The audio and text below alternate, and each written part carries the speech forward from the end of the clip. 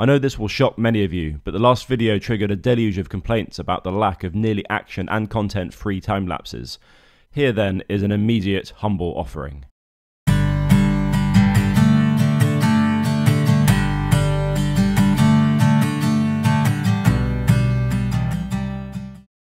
Right, back to business, discerning viewers. We're sorting out the mast today, with all the extraordinary attention to detail and extravagant artistry that entails. Firstly, I had to sort out the cables sprouting from the bottom of the mast, as given 5 minutes unsupervised, they immediately tangle into a jumble. I don't want the wires and cables to run down inside the mast unsheathed, mainly because there are bolts, rivets and other things inside I don't want them to be caught on or abraded by.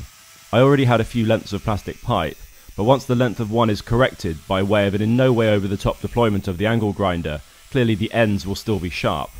A cable could come to grief, especially with thousands of repeated small movements through the mast's life, so I'm using the all-weather version of Gorilla Tape to soften those cut ends. Much better. These wires and cables really do specialise in a form of tangling I can't quite fathom. Seemingly just picking them up and putting them back down again is enough. But I have lots of practice from my days untangling sled dog lines, so I got it done, and the final pair of foghorn wires are now in place. Where the mast meets the spar needs some more attention, so I'm grouping together a few proximate cables and silicone wrapping them, with a twist of stainless wire to secure. I may overwrap these again, but you get the picture. I've sneakily slid the wind turbine into place, as of course its pair of wires needed to be included. When using the turbine in the Arctic, where weight really matters, I've made a slightly enlarged but much lighter carbon fibre tail. It replaces the steel one that comes from the factory, but needs to be drilled carefully and screwed into place. I'm using Nord locks to make sure that the vibrations don't eventually loosen the bolts and fling my cutting-edge creation into the sea. The turbine spins freely as it should, and this is the smaller version, as I felt Rutland's 914 turbine would be overkill on this mast. The foghorn is going on sideways, so I've sealed, filled, smoothed and primed the new upper half to discourage water from getting in. The vents remain at the bottom, and I've drilled a couple more drainage holes. Finally, I use sealant and a peel rivet to secure the mount in place. This is something of a compromise. The mount is aluminium, but the mast is steel. There's galvanic mischief possible, but I can coat the aluminium liberally in paint, and it's easier to drill out later if it needs removing.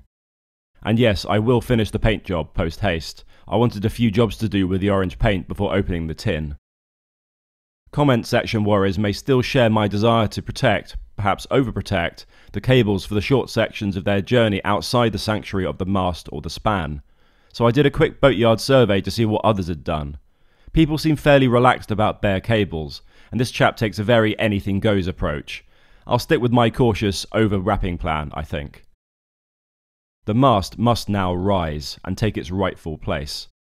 I really did not pick a good moment. It's been stubbornly windy at the yard for weeks now, or at least every time I'm there, and it's limited how much external paint and glassing work I can do.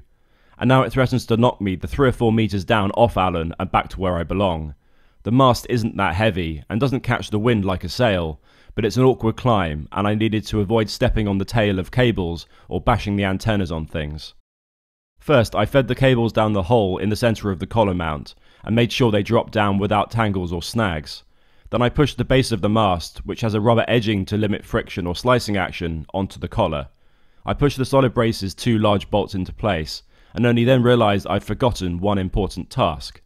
That was to tie back the turbine blades. There's no load, so I had to sort this out quickly or I could risk burning out the turbine. But not before putting in 1 and then 2 temporary guy lines of mooring rope. Until then, only the brace was keeping all in place. The wind really did not help.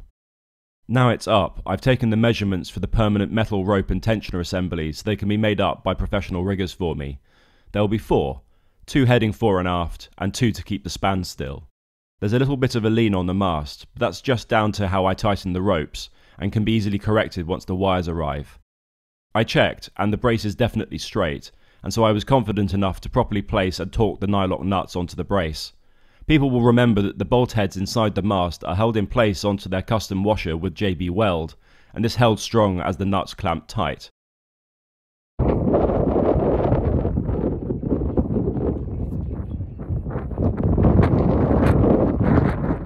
I'll just let you have a look at it now. A long time and many episodes and snippets in the making, I know.